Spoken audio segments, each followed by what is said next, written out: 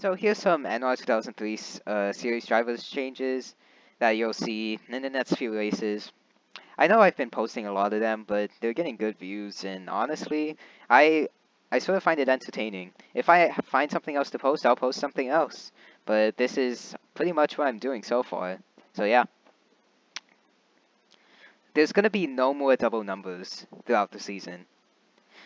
There's already been enough cars made that I could just download and stuff like that.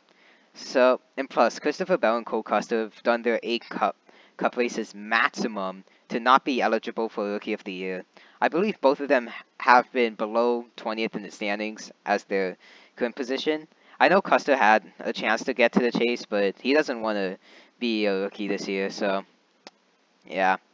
So replacing Cole Custer will be the 96 of Parker Kligerman, who will race the full season, unless, something dumb happens. And replacing rookie Christopher Bell will be Jeffrey Earnhardt in the 81 as the 5th JGR car. He will race the next 8 races. No more, no less. I mean, unless he gets suspended, of course, which can't happen. So yeah, Obaika Racing has shut down due to multiple wreck cars throughout the season. You can see 5 wreck pictures here. Obaika Racing has shut down its operations. Replacing him is the 66 car of Timmy Hill, as you can see here.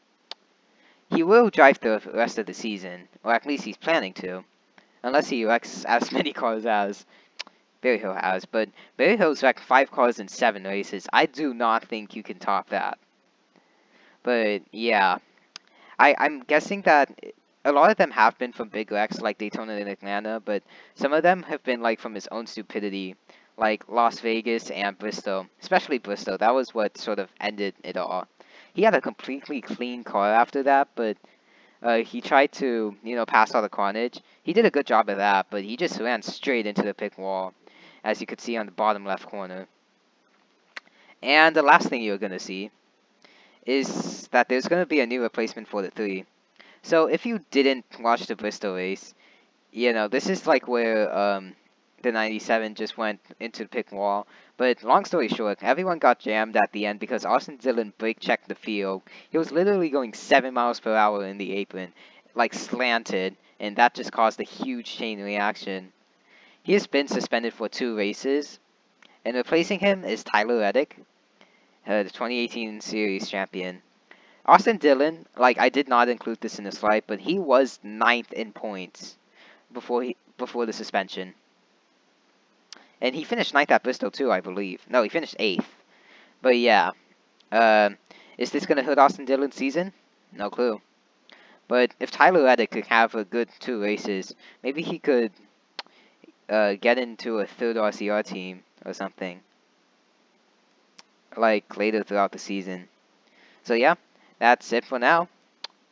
And thanks for watching. Like, those are just the changes you'll be expecting to hear. This is only for 2 races, while like Timmy Hill's for the full season, Jeffrey Earnhardt's for 8 races, and Kligerman is for the full season. Thanks for watching, and we'll see you at Richmond.